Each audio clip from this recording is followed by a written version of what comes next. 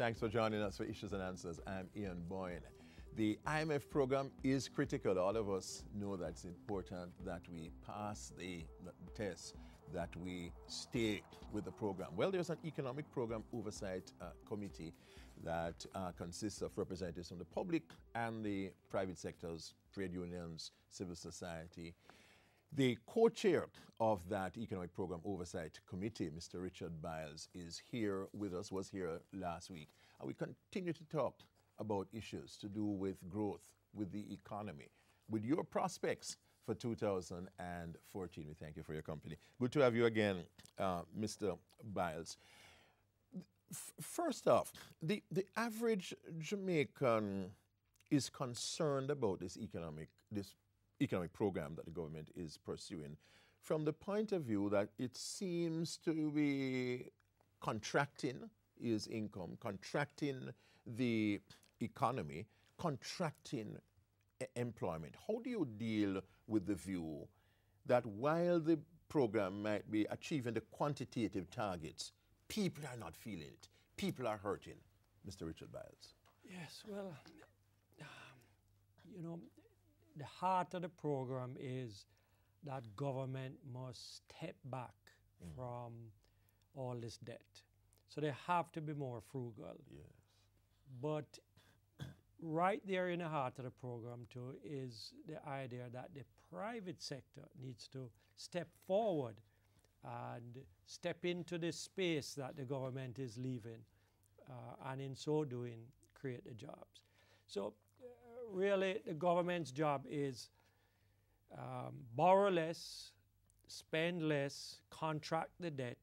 The private sector's job is, if you see the government fixing the fiscal problem, you need to grow in confidence and invest more in the real economy.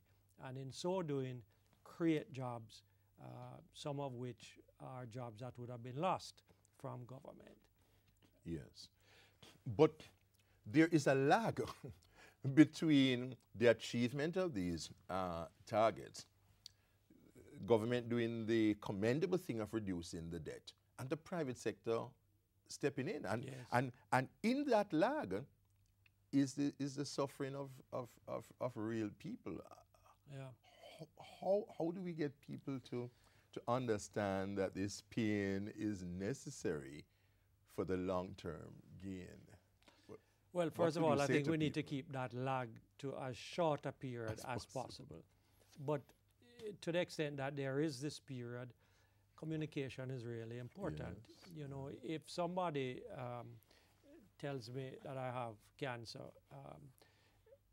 after I go through the period of denial and so forth, and I reconcile myself to it, and I start the program of chemotherapy and radiation, somebody would have said to me before, this is going to be tough, Richard, right? And you're going to feel some side effects and so forth. So I should be prepared for it. And even while it is happening, and the hair is falling out, and I'm losing weight, somebody needs to be by my side. My family, my doctor saying to me, although you are seeing these outward effects, you really are getting better.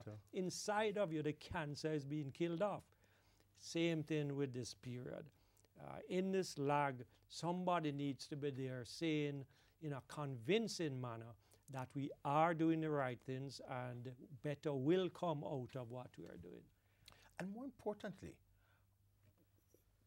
is it the fact that there's really no viable alternative to this program? Is that the fact? Is there an easier way out? Is there a painless path?